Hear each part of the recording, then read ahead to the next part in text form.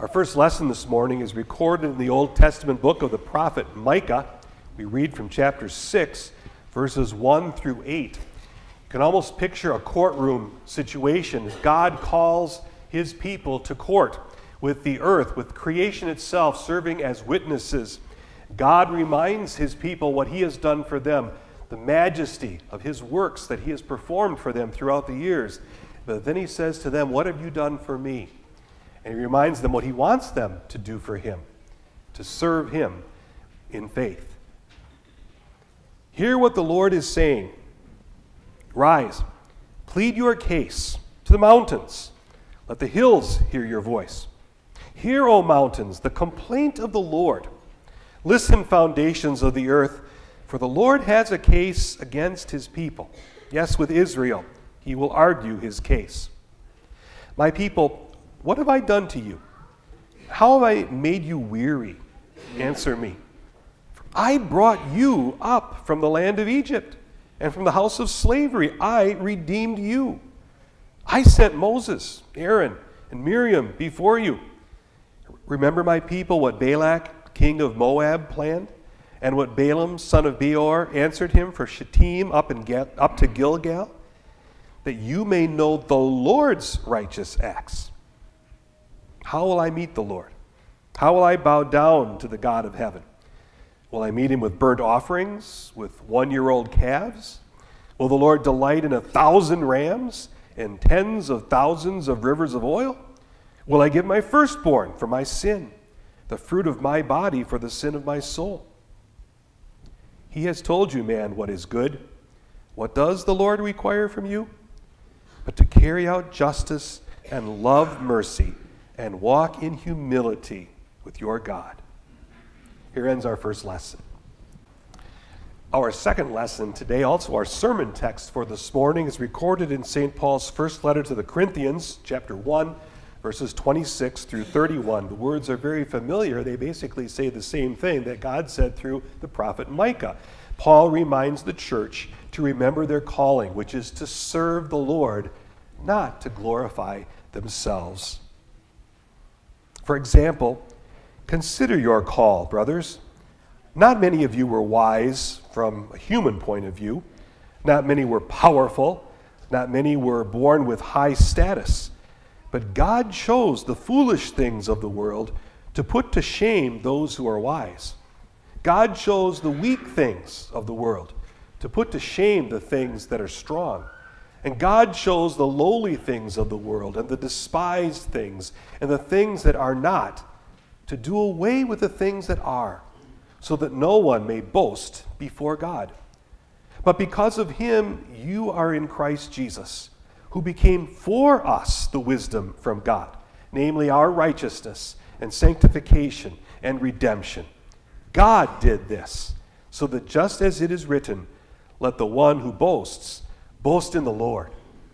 Here ends our second lesson. Alleluia. The Spirit of the Lord is on me. He has anointed me to preach good news. Alleluia.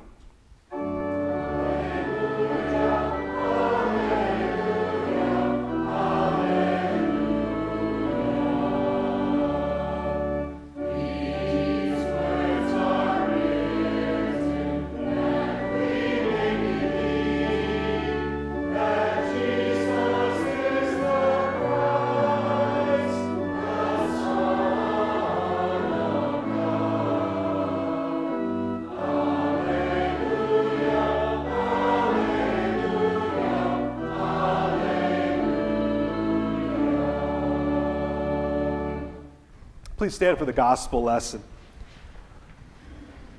The Holy Gospel for today is recorded in the Gospel according to St. Matthew, chapter 5, verses 1 to 12. In this portion of God's Word, we hear part of the Sermon on the Mount, probably the most familiar part. It's referred to as the Beatitudes, where the Lord reminds us how blessed we are to serve our gracious Lord. When Jesus saw the crowds, he went up onto a mountain. When he sat down, his disciples came to him. He opened his mouth and began to teach them. He said these things, "Blessed are the poor in spirit, because theirs is the kingdom of heaven. Blessed are those who mourn, because they will be comforted. Blessed are the gentle, because they will inherit the earth.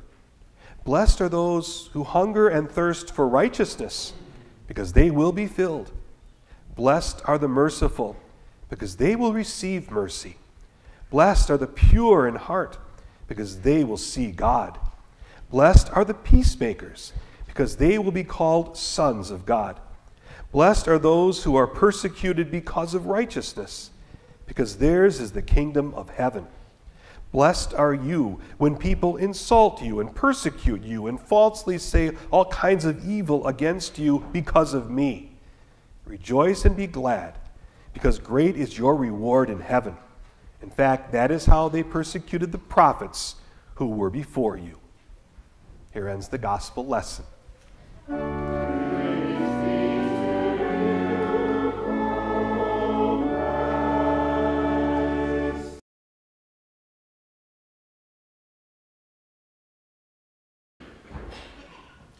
Grace, mercy, and peace to you from God our Father and from our Lord and Savior Jesus the Christ. Amen. The words for our sermon this morning are, as Pastor Nance has pointed out, our second reading there in Paul's letter to the Corinthians. We've heard those words, so we'll dispense with reading them again. My brothers and sisters in Christ, I have a question for you, and answer it honestly. Are you a fool? If anyone thinks that they are, please stand up. Oh, wait. I'm the only one standing. Does that mean I'm a fool? Some might think so. But all kidding aside, haven't you ever been fooled? Like falling for a practical joke, like let's say on April's Fool's Day, and then afterwards you felt very foolish about it and said, oh, that was ridiculous. Besides parents pretending to fall for their children's little April Fool's jokes. Or what about those times where maybe you said something or you did something and then afterwards your mom or dad or maybe a friend or someone else came up to you and said, you know, that was really foolish of you to do or to say? Has that ever happened to you? I think it's safe to say that in some way, shape, or form, all of us, at one time or another, have been fooled, or we have done something foolish or said something foolish, and we regret having done just that. Take, for example, the over 60 million people during this past presidential election who foolishly thought that Hillary Clinton was going to win, hands down, the presidency of the United States. Or take the other over 60 million people who voted for Donald Trump and how many think that they are fools for voting for him in the first place. You see, being a fool or being fooled in some ways can be a matter of perspective. From whose viewpoint? So, can I ask you, are you a fool? Because the Word of God before us this morning actually addresses that question for us. As we look at these words of our Lord, as the Apostle Paul wrote in his first letter to the Corinthians, we see that there is a contrast between worldly wisdom and God's foolishness. The world, that is, the unbelieving world, looks to its own wisdom, intellect, knowledge, and abilities and strengths to accomplish the things that it feels it needs to accomplish. But in the process, it actually leaves mankind spiritually bankrupt. And unbeknownst to it, it leaves the world, mankind, wallowing in its own folly. You see, to the world, they consider it foolish, ridiculous to believe what the Bible says. To the world, it is foolish to accept God's word at face value, what you read or what you hear in it, because it goes against the world's intellect and wisdom. To the world, it's foolish to believe that The world was created in 6 24-hour days out of nothing simply by the power of God's word. Because to the world, anyone with an ounce of intellect knows that the world came into existence by a big bang, boom, and that everything then evolved from a lower form to a higher form. And that's why human beings came from apes, so the world says. To the world, it is foolish to believe that you can rectify, you can amend your mistakes, your faults, your misdeeds. In other words, as the Bible says, your sins by your own abilities. Or to think that they can be redeemed for by simply someone dying on a cross. To the world, it's foolishness and ridiculous to imagine that just simply by the blood of one person's death there on Calvary can atone for the sins of the entire world. That makes no sense whatsoever. To the world,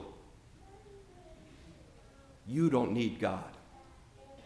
To the world, you can do it yourself.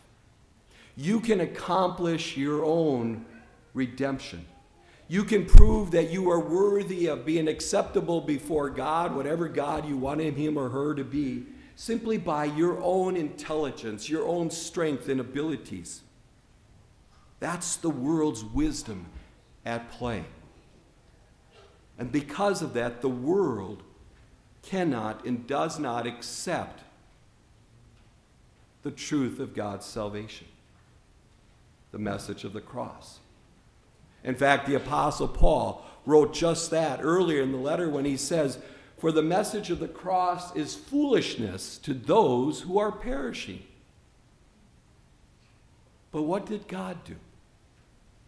Paul tells us in our text, he says, God chose the foolish things of the world to shame the wise. God chose the weak things of the world to shame the strong. He chose the lowly things of this world and the despised things and the things that are not to nullify the things that are, so that no one may boast before him. You see, God chose the weak things, the very things that the world considers to be foolish and unacceptable, to save mankind from his own destruction. God chose the way of the cross to save the world from sin. He chose to personally come into this world and take on the flesh and blood of humanity so that in our place he could live the perfect life that we cannot live.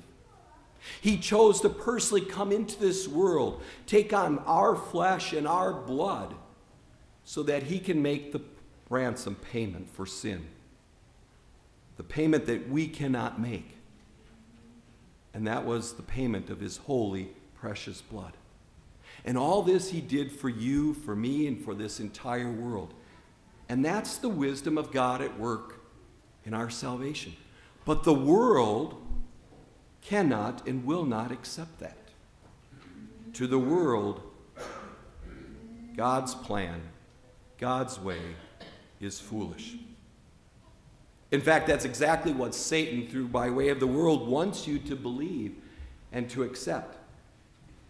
He wants you to reject what God has done for you, but rather to put your emphasis on you yourself, your intellect, your knowledge, your abilities, your strength. But to do so in reality is foolishness. It is foolish to think that you can, by your own strength and efforts, amend your sinful life. It is foolish for you to believe that you can make retribution for your own sins and thus make yourself acceptable before God by who and what you are and what you have done. Because the truth be told, no matter what you think, no matter what you do, when relying upon yourself, you're still guilty. You are still trapped in the clutches of sin without Christ. Without Christ, there is no forgiveness. Without Christ, there is no peace of mind or soul. Only the crushing weight of the guilt of sin pressing down heavily upon you. To foolishly deny what God has done for you through Christ Jesus really leaves you with what? What do you have? If you rely upon the things of this world, upon your own intelligence, your own abilities, then what are you left with? What do you really gain? Oh, they may be good for the things of this world. And you may accomplish a lot of things in this world with your own intelligence and strength and abilities. But what do you gain for all eternity? No matter what you believe, no matter what you think, there's no escaping the certainty that one day, each and every person in this world, no matter how wise or foolish they may be, will have to stand before the judgment seat of God and face God's judgment. To do so without Christ is foolhardy. To do so without Christ leaves one facing God's eternal wrath and punishment. And what comfort, what hope is there in that? But with Christ, come that day, there is nothing to fear or nothing to worry about. But rather we can look forward to that day and with joy of knowing that on that day our Lord Jesus will say to us, "Come, you who are blessed by my Father, take your inheritance, the kingdom prepared for you since the creation of the world." And the same holds true with death itself.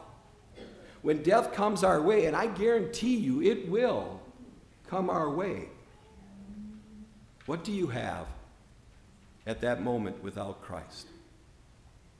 To rely on the wisdom of this world, to rely upon the world's strength and methods, leaves you with what? It leaves you really with just simply a rotting corpse in the grave and nothing else to look forward to. Because to leave this world without Christ is to leave it with fear and panic and terror in one's heart. It is to do so with every last ounce of your strength and breath, holding on to and attempting to maintain life in this world, because without Christ, there's nothing. There's absolutely nothing to look forward to. There's only the pains and horror of hell that one faces, even in their denying of such a thing. But knowing Christ as your Savior, knowing that He has removed the sting of death from you, knowing that His resurrection guarantees your own resurrection to eternal life, removes the fear, the panic, and the terror from your heart when it comes time to face death. And in their place, God instills in your heart the peace, the joy, and the certainty of knowing that with death, life, true life, eternal life begins with God in heaven. And that only comes from knowing Christ Jesus as our Lord and Savior. The world does not believe that. The world looks to its wisdom and considers God's method foolish. But by the grace of God, you and I see that differently. By the grace of God, we have been led really to believe and to see the power of God at work in our salvation through the message of the cross.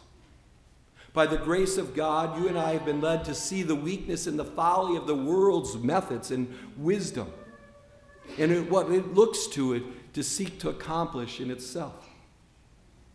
But rather, by the grace of God, we have seen and been led to see where true wisdom is found. And that is, if you want, in the folly of God's method, the cross. By the grace of God, you and I have been led to see the power of God at work in that message in our lives.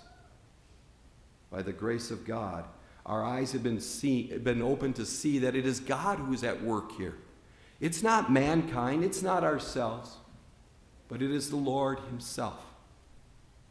By the grace of God, we have been led to see and to believe that God is the cause and source of who and what we are through Christ Jesus. As Paul says in our text, it is because of Him, that is Jesus, that you are in Christ Jesus, who has become for us wisdom from God.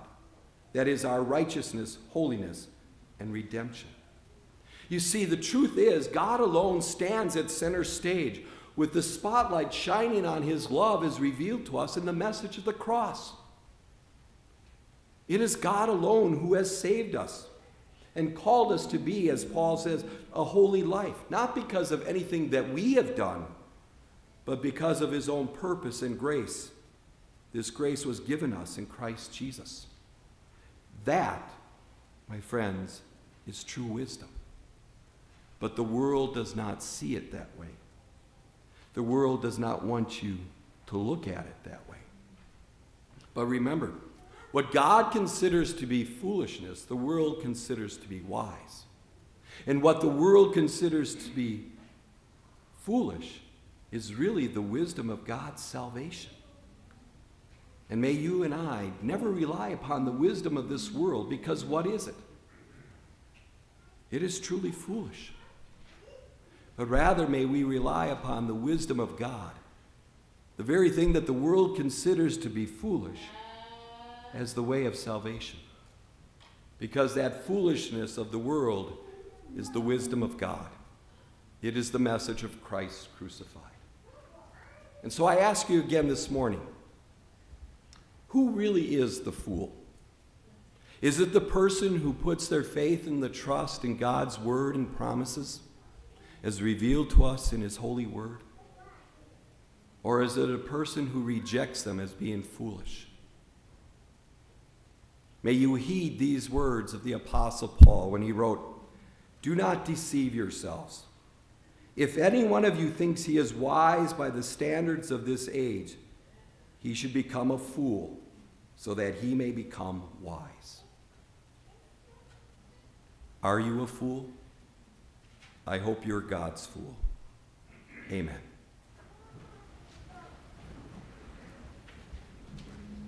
And may the peace of God, which surpasses all understanding, keep our hearts and minds through faith in Christ Jesus.